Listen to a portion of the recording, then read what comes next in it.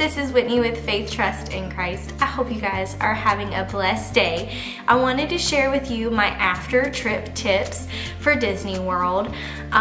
We just took our Disney trip in May, and I wanted to share these tips in case they would be helpful for you and your family. Before we get started, if you wouldn't mind liking, subscribing, I would really appreciate it.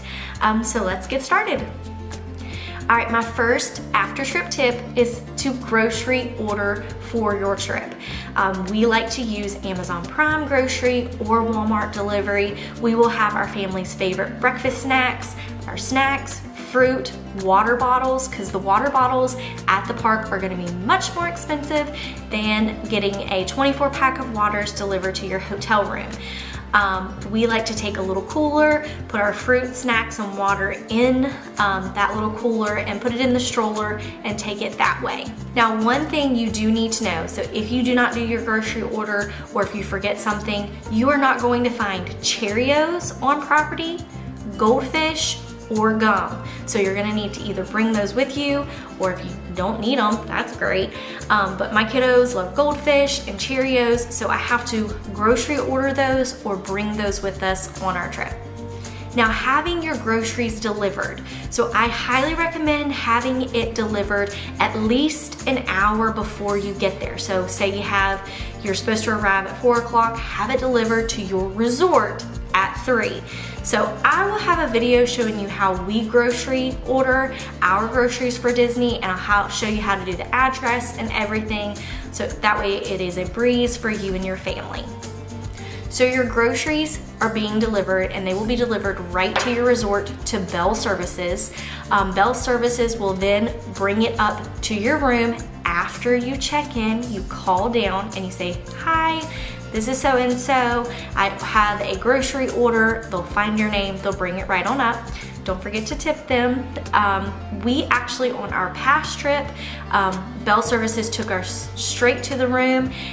When they did that, we told them that we had a grocery order. We got our grocery order right there, and Bell Services took us and our groceries right to our room. Another thing I wanted to share with you guys, don't worry if you forget something for your trip. They typically have a lot of things on property, or you can grocery order it right to your room, even medicine. So if you need medicine delivered, they have a pharmacy right on property and have it delivered right to your resort. But they have Band-Aids, they have all kinds of things, so don't panic. If you get there and you're like, "Oh my goodness, I forgot this," you can either have it delivered from Amazon, Walmart, or it might be on property. You can even talk to Bell Services or the front desk, and they will help you. Alrighty, my friends, so the next tip is rider switch, rider swap. Either way works fine.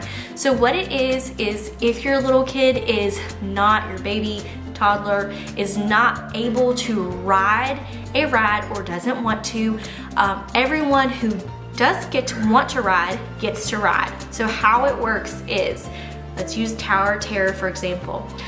You go up to the cast member at the front of the line.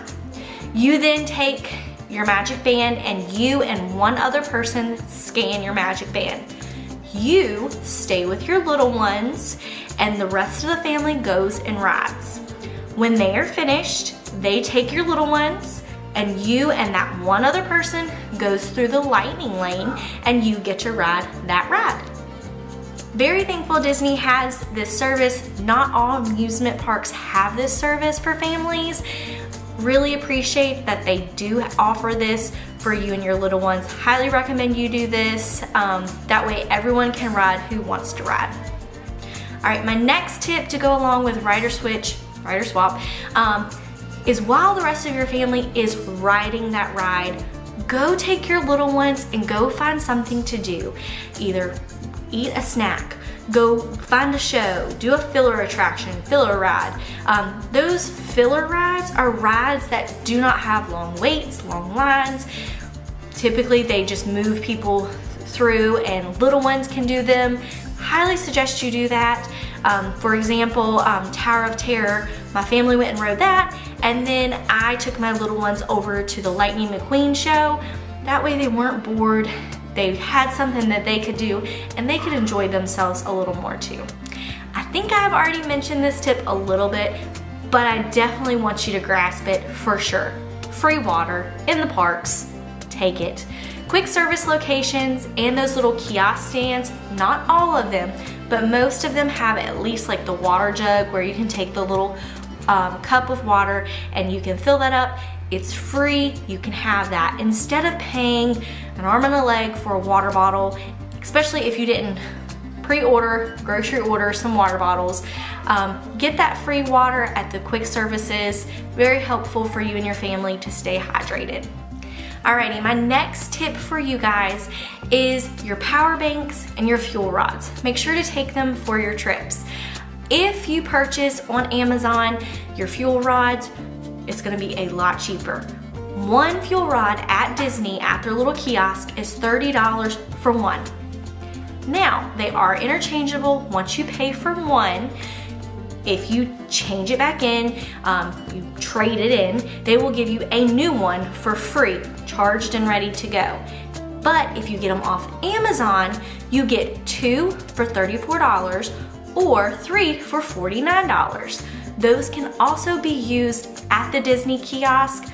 You can trade those in whenever you want. My mom enjoyed doing that. She would use those fuel rods, and then as soon as she'd see a fuel rod station, she'd go and change them out for free.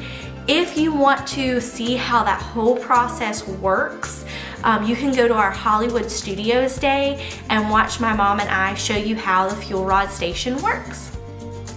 Also, if you purchase the fuel rods on Amazon, they come with a little charging cord that you get to keep, and don't turn those back in at those Disney kiosks. Keep that little charging cord. But I thought that was a great feature that Amazon does give to you as well. All right, my next tip for you guys is knowing your family.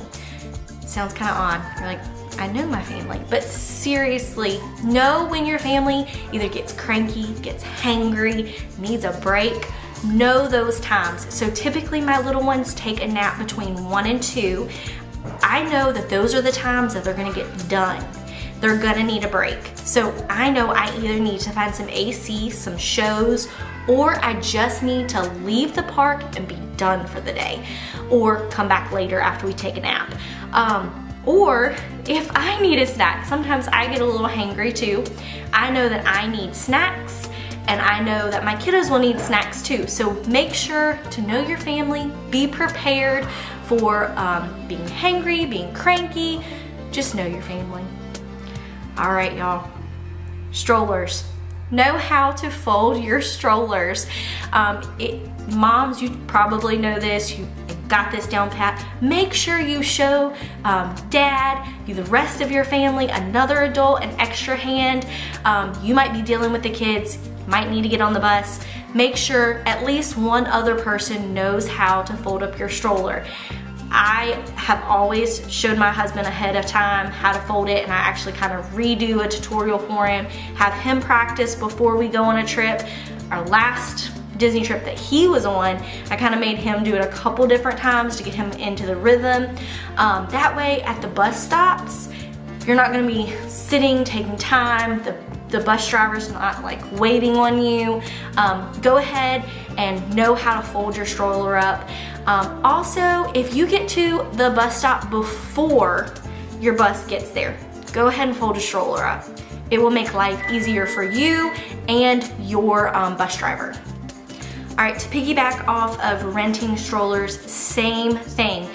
If you rent your strollers from like Kingdom Strollers or Orlando Stroller Rental, they will bring your stroller right to your home, the resort, and that way you can use it from that point on to the parks, and then they will also come back to your resort or home to get that.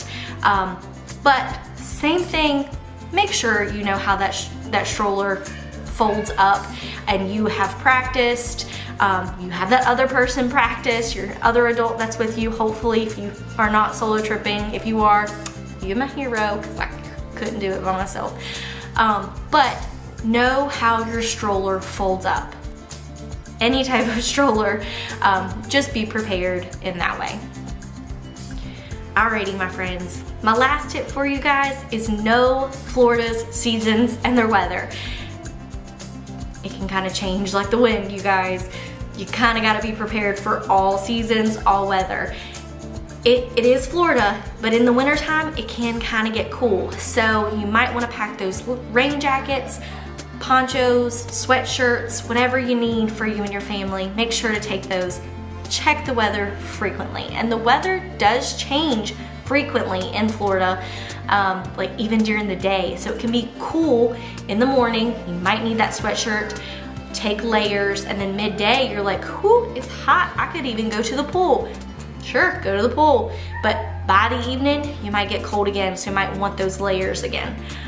Summertime, you might need those ponchos, raincoats, umbrellas, or your fans. It's super hot. Just know the weather and be prepared. Alrighty, my friends, that's gonna be it for our after trip tips. I hope this video was helpful for you and your family. If it was, give this video a like and a subscribe. Also, if you have any trip tips that I didn't mention and you want to share with us, let me know in the comments. We certainly love to learn new trip tips. And it's helpful for us and our family, and I'm sure there's other friends on YouTube that appreciate that as well. As always, thank you so much for watching. I hope you guys have a blessed day, and don't forget to like and subscribe. We'll see you real soon. Bye.